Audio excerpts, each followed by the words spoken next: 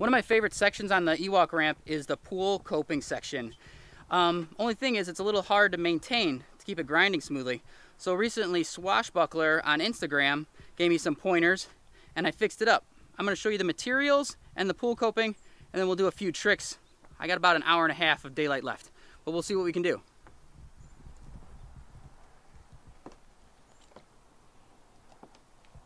This is one of the trouble spots. Looks really nice now.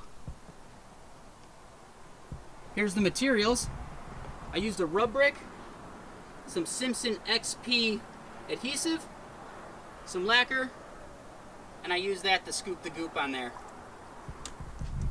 Alright, if you have any other questions about it and how to do this, hit me up, I'll let you know.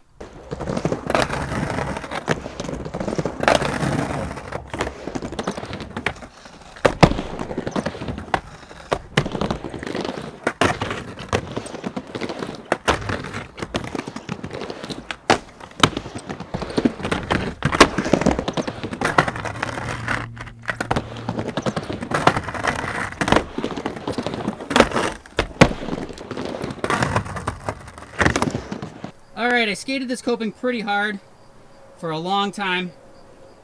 It held up pretty nice.